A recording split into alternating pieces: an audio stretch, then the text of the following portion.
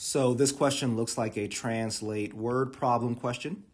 I say that given the length of the question. And all it means in terms of all this strategy is telling us is that we want to write down any quantitative information, any other relevant information while reading versus reading the entire thing and having to go back to find the quantitative and relevant information. So this question starts off by saying when Arban walks from home to class, he burns 4.2 calories per minute. And when he rides his bike from home to class, he burns 5.1 calories per minute. So how do I translate that? I'm going to turn walking into a variable. So I'm going to say W equals 4.2 cal per minute. And biking, B equals 5.1 cal per minute. The next sentence says, if Arban spent a total of 2 hours walking and bicycling, so I'm going to also convert that or translate that. So given my variables, that would mean that W, right, plus B in terms of time is equal to, now I'm going to call this 120 minutes instead of 2 hours. And that's just because we're using minutes over here, right? So converting hours to minutes, I think, is best. On this test, you always want to have consistency with your unit. So if you ever see some switch like we just saw here, right, from a per minute to hours, just make sure they're the same. So Arban spent a total of 2 hours walking and bicycling from home to class in a week and burned a total of 531 calories. Okay, well, how do you burn the calories? Well, however much time you're walking, you multiply that by 4.2, or however many minutes you're walking. You multiply by 4.2. However many minutes you're bicycling, you multiply that by 5.1, and you get the total number of calories, so 531.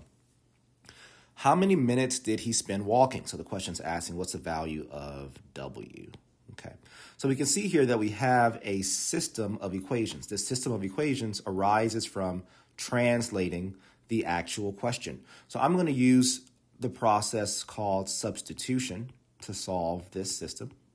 I'm going to take this this first equation and solve for B by subtracting W from both sides. So I end up with B equals 120 minus W. Now, why did I do that? I do that because now that I know B equals 120 minus W, I can replace this B here with 120 minus W, and I end up with an equation, 4.2W plus 5.1, parentheses, 120 minus W, equals 531. That only contains a single variable W, which is exactly the variable that I'm looking to find. So now all that I have left is to simplify this. I'm going to bring this down where I have more space.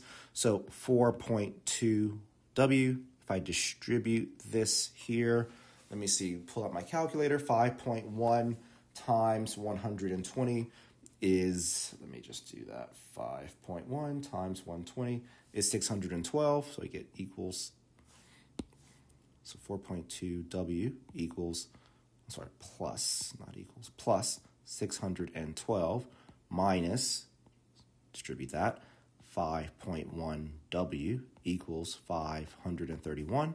I have like terms here, 4.2W minus 5.1W gives me negative 0.9W plus 612 equals 531. I can then subtract 612 from both sides, and I get negative 0.9W equals negative 81. And then I just divide both sides by negative 0.9, and I get that W, right, the amount of time spent walking, is equal to 90 minutes. We don't track our units on this test, so just 90 will be the answer here.